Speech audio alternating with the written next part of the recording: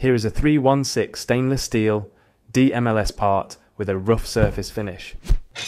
And we want to machine the fuse logo in it to make it look pretty.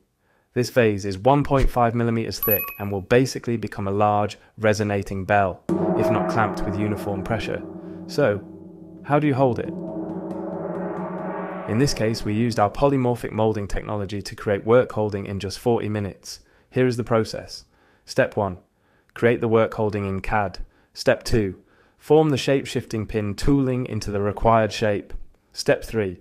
Vacuum form a protective membrane over the pin tooling. Step 4. Mount pin tools.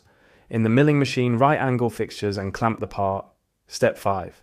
Date them off the part and start machining the result. 0 vibration, perfectly formed machining lines, and 0 waste. The pin tooling can then be reset, ready for the next part to hold. The benefits: bespoke custom work holding in minutes, reduced setup time, 0 waste and 0 storage,